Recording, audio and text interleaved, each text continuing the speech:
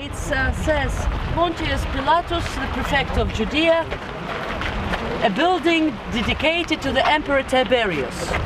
Remember, maybe there? So, and those are the letters you can see here, okay?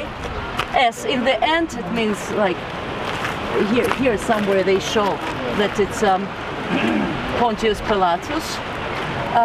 Tiberium Pontius Pilatus.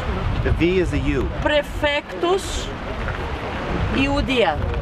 I don't know how if I write it, if I read it correct. Don't record it. I'm better in reading Latin. But Tiberium, the name, and Pontius Pilate, that was the name that's important.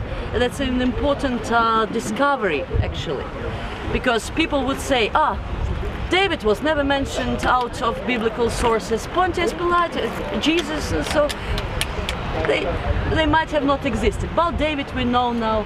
About at least in Russia, you would open 2 big volumes of mythology, and it's mentioned that Jesus is a mythological figure. Okay, I don't know how it's in your country. Maybe it's different.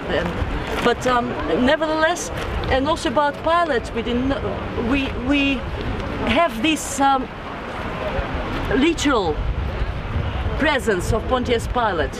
Okay, we know about Pilate from other sources, but about his literal presence in Caesarea, that's the stone, and that's something extra biblical.